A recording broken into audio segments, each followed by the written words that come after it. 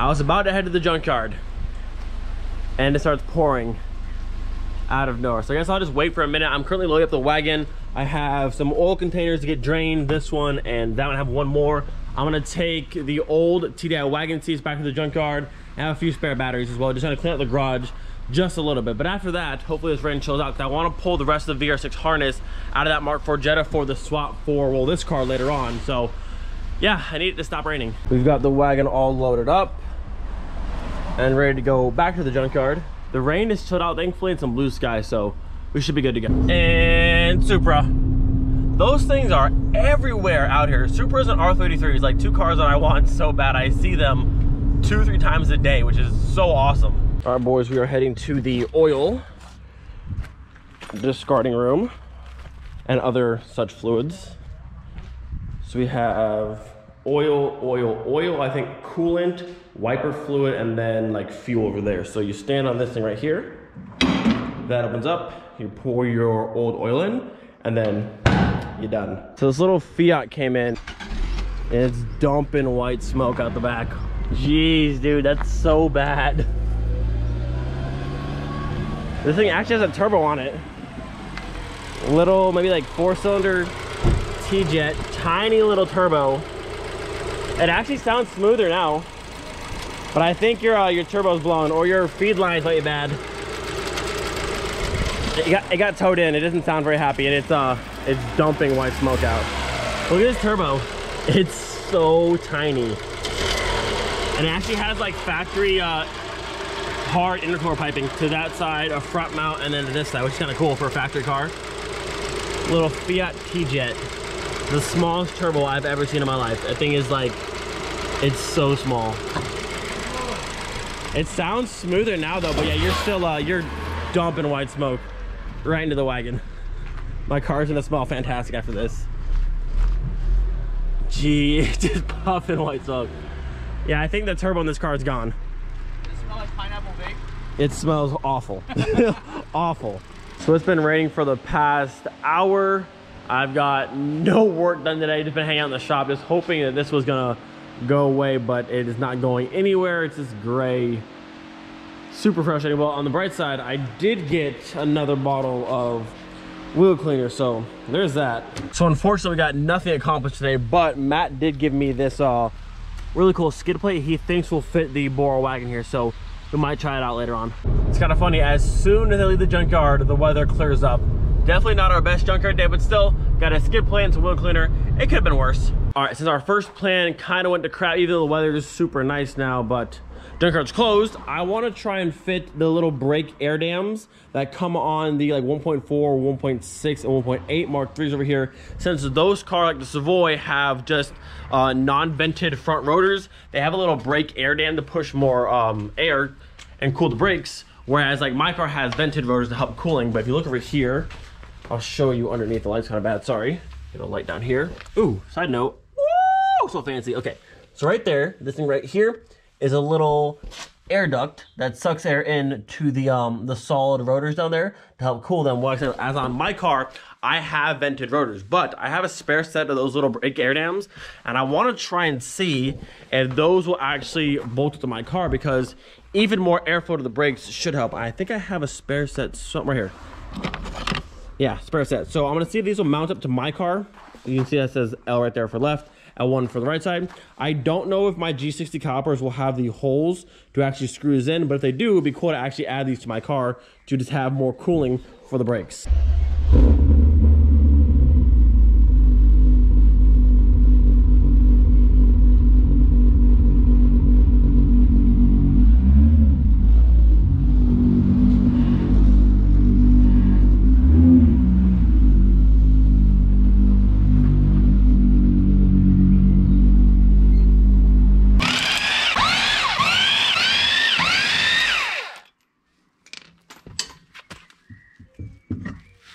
I'd say the only downside to running the Zobers on Miley is that when they're on, I can't see my fancy brakes anymore, but it's all good. So now we have our little brake duct here, which should bolt up like that if there's the proper holes in the backside here for the screws to go in, and I'm hoping there are, because look how cool it is. And then we have more airflow coming into the brake. All right, so if you join me down here, you can see this is where this would bolt up to, but you can see where the mounting holes back there are, and there's actually no holes in the caliper to put our hardware here actually in. So I was hoping that these being Euro spec calipers of a GTI would be different than my American spec ones and have the proper holes, but sadly they do not. So no air duct for us, unless I made some sort of bracket to go in like this hole here, which I'm not sure if I can even use that hole for anything at all. But if I made a little bracket to then come down and screw this into, I guess it would work that way. But as an OEM kind of thing,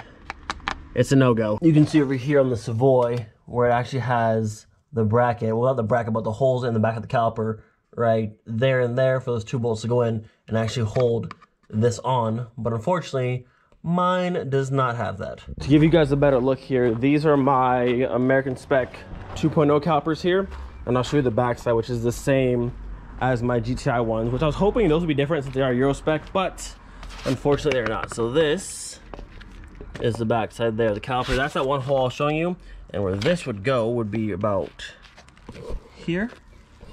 So I mean, I guess I could possibly use that hole there, but there's not one on the bottom, and it might swing back and forth. And I don't even know if you can screw, I mean, it is threaded actually, that you can see in there. That hole is threaded, so I might be able to put one into there like this, but then, I don't know. Well, it kind of braces there, so maybe it won't. I still want it to go like this and like snap around. Let's try that out real quick and see. All right, so this actually does work and mount up. The factory hardware threads right into that hole, and it's actually mounted pretty secure on the top section here. I wonder if I can make a bracket that goes underneath here from this one to this one. That way I can thread in both points, make it a little bit more secure. I mean, the top's nice and sturdy, the bottom has a little bit of flex, and where it would be sitting would be right about here. There's not like a crazy amount of direct airflow, but it would catch it from over here. You can see through the vent where the air would go, and then come in through here, so it would catch a little bit of air and bring it to the brake rotor itself. I've thought about cutting like a square out of this to have direct airflow from this vent right into here. I just don't know if there'd be too much force and actually like bend or snap this. So I can make a bracket to go underneath here and give a little bit more rigidity to this side. That would keep it from doing all this stuff. I mean, me pushing is a lot more force, but if I'm doing like 140, 150, there's gonna be a lot of force pushing this, and I don't want it to go snapping and breaking. So I found a few of these little L brackets laying around. They're pretty sturdy. I went ahead and flattened this one out. The holes almost match up. I'm gonna have to drill a hole right about here to make it line up perfectly and then cut the end off. But that will mount up like this underneath of here, and then both the top and the bottom will have a place to screw into and make this a lot better. All right, so what I'm about to show you is very far from like high quality, but it is functional. And just keep in mind, my drill is very, very crappy. So I was trying to drill a hole out bigger, but my drill was just not having it. So I had to stop with this small little screw. But the bracket is down there that goes underneath the main one. And then this piece here screws into the bracket piece. And now it still moves a little bit, but it's way sturdier than before. Before, this entire piece would flex, but now it's a lot better. So I do plan on trying to revise this if I can, to draw out that hole bigger and use the factory bolt to screw into the bracket. But for now, I mean, not the prettiest thing ever. So I still want to paint this, but it does work. It is functional, and it's way sturdier than before. I'm gonna go ahead and pull off this and mount it to the G60 caliper and just make sure everything fits the exact same. And then we're gonna head over to Tony's house for a while for a barbecue, which we're already late for. So Tony, if you're watching this, I apologize. I was doing this stuff. That actually looks really cool. I mean, I know these cars already have vented rotors for cooling, but like to have an actual like air dam to suck more air into it is just cool. I was gonna revise that bracket, but honestly, like, it's super sturdy and feels really good. So I might just leave it as is. I still wanna go through and trim paint this black so it looks better than that, but I think we're good. It's sturdy, should be functional. I like it. Got the Zobber back on the car just to make sure everything clears, which thankfully it does. You can see the air duct right here. So all the air coming out of the car like this should catch right into here and go right into the brake area for some added cooling, which is really cool. We're gonna go ahead and put this on pause right now and get everything cleaned up and put away. So we're gonna head to Tony's house for a little while, and then either tonight or tomorrow we'll come back and finish up the other side and get everything all dialed in.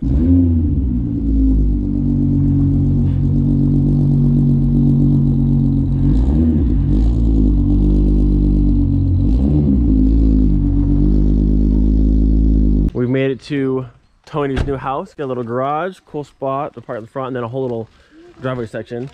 I also brought my project in case he has a drill so I can finish it much faster. Now we go have food. Then got the big old driveway.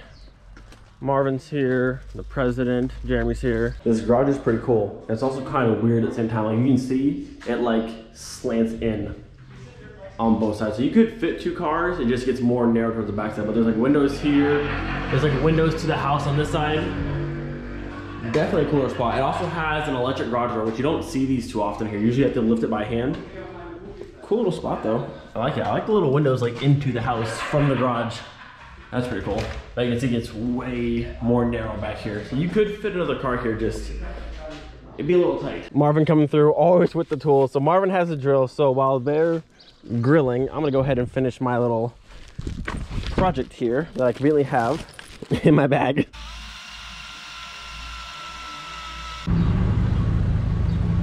I love this thing, so cool.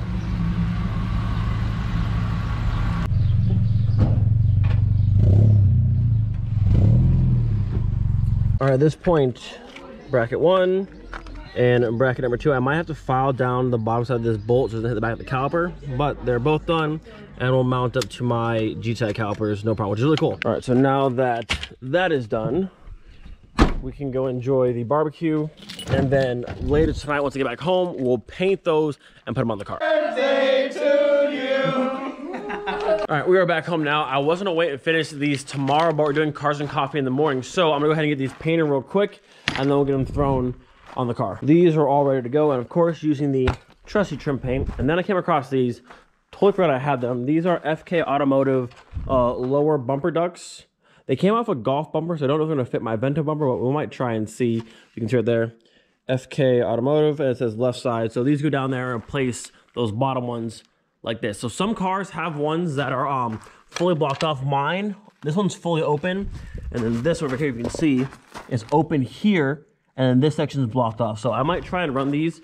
These came off a Euro golf bumper a long time ago, so I don't know if they actually fit my bumper, but I might try and swap those in. All right, these are just about dry and ready to go. I have the car up in the garage because all my lights in here, and I had to put a piece of wood underneath my jack stand, because if you try to jack up on this rock, it just sinks and it's no fun. But the car's up, heading flight moving out of the garage. We'll go into the car, get this bolted into place, and then this will be done. So I have both brake ducts installed on the Jetta, and I wanted to see and compare between the Savoy, because the Savoy has them in the factory spot with the 2 bolts to hold it through. So I wanted to see how much flex this one had. You can see here, which is right there. So I push on it, it moves a little bit, but you can see it's bolted 1 and 2, but a little bit of flex, nothing crazy. And then we come over here to the Jetta. The bracket I made actually holds it really well. So I'm very happy with how it came out. Let me hop under here real fast. Okay, as you can see, all mounted up, and the bracket is back there. And you can see when I push on it, the amount of flex it has. Almost the same. It's not quite as rigid at the very bottom down here, but through this midsection, it's very sturdy. So I think these will work just fine and give us some added cool air into the brake area. So definitely a very nice little upgrade for mine today. Also, speaking of upgrades for this car, we're gonna be doing the Fabulous Manufacturing tubular front control arms on this car, along with the tubular front subframe, same as on the Savoy. Very cool products. Just continue to upgrade this car and make it better and better. And then speaking of Fabulous Manufacturing, we have a very cool shirt coming out very soon, which is awesome.